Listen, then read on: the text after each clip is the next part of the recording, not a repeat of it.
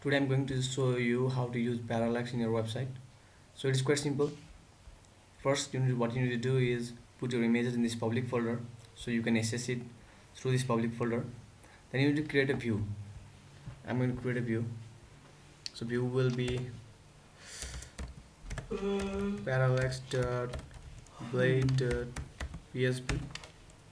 I'm going to save this view and then start the process. So I'm going to write HTML and I'm going to create some division here. So it's division class equals to first. I'm going to close this division, copy it and make 3 division. The reason I'm making 3 division is because I have 3 images that I'm going to use for making the parallax, and these are the 3 images for that. So this is the first image, this will be the second division with second image, and this will be our third division with the third image. So now let me style it over here.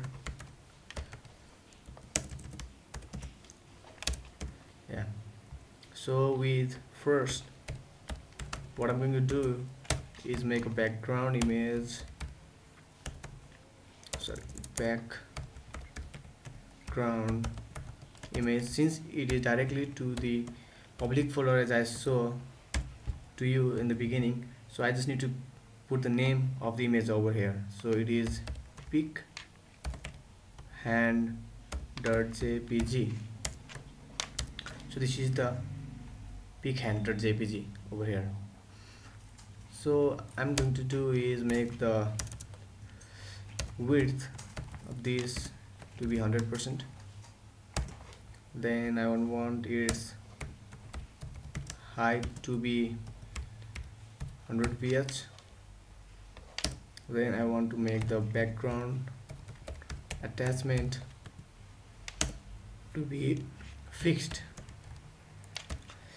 Then what I want is my background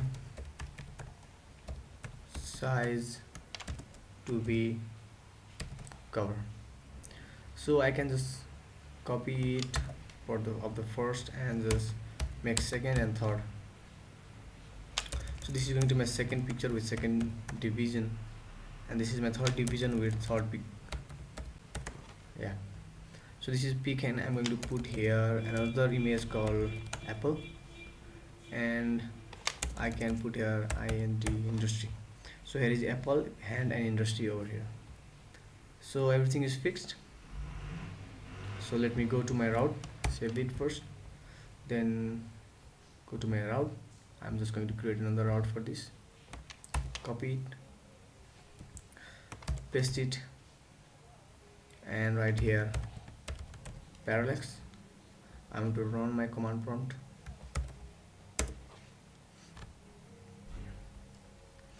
It is sun, that is my project, so I'm going to run the server here, PSP artisan serve, and my view will be parallax.blade.psp. So I think this should work. The server is running. So here's my Chrome. So let's see what we will get. It's taking time. So 1/2/parallax, which is my route.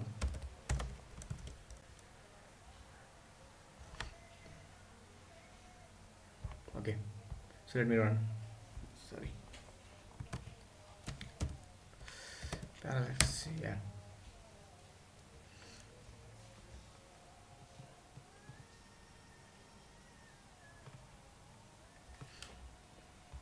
So this is how you create the parallax. Quite simple, and you can make it your website, put it on your website to make your website more awesome. So thank you for watching this video. So please like and subscribe. Thank you.